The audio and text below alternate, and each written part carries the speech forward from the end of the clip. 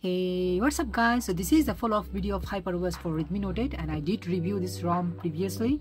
Previous two builds were not that great and this time let's see what's going on. So I have been using this build about 2-3 days now and I did check everything, what's working, what's not working, what's going on with this ROM. So first of all, let's check what we are getting with this ROM. So this ROM running on Android 11, and as you know, Redmi Note 8 officially runs on Android 11, but you can go up to Android 14. The custom ROMs are available.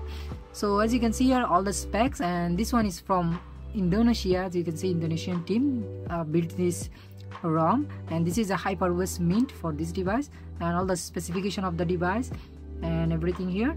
So, and all the specs, if I go to all the specs, as you can see, other things, and Android version Android 11, security patch level is from 2022. They didn't update the security patch. Rather than that, nothing much going on. So in terms of HyperOS features, why you going to flash this ROM? Because you want HyperOS features. There is nothing much going on. You are getting notification panel, which very similar to MIUI 14 and somewhat HyperOS look. So it's not really like HyperOS. And in terms of other features, you are not getting much actually.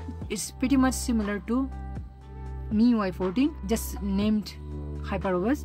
So nothing much going on in terms of UI.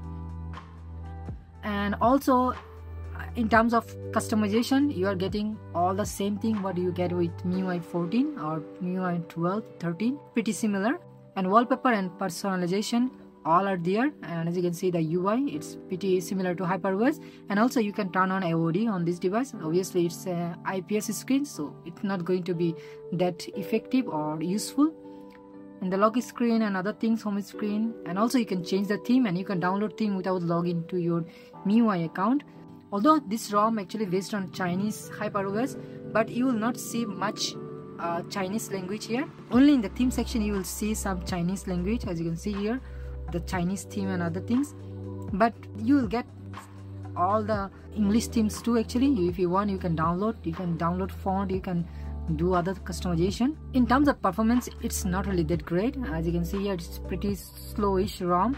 If you used custom ROM on your Redmi Note 8, you will not feel good about this ROM actually, as I have used much better ROM than this. So I don't really like this ROM.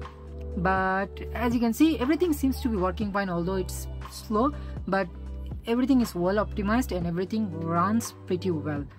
In terms of camera, we are getting Xiaomi camera, which is working perfectly fine, and I did install Gcam. So Gcam is working perfectly fine, as you can see here, there is no issue. But the Gcam I have installed, there is no auxiliary camera support, so you are getting only the main camera support. But you can download different version of Gcam. Gcam will work perfectly fine. And if you use Gcamator to install Gcam, it will not detect your device. So as you can see here, if I open Gcamator right now and going to home, as you can see here, it can't detect my device. So if you want to download Gcam for your device, you have to search, and as you can see, Redmi Note 8, and if I search, then it will give you search result, then you can download. In this way you can download Gcam for your device and Gcam will work perfectly fine. Rather than that, few other things like safety net. So safety net is failed, so you cannot use any kind of bank application here. And also I don't really recommend anyone to use bank application on your custom ROM. It's not really safe.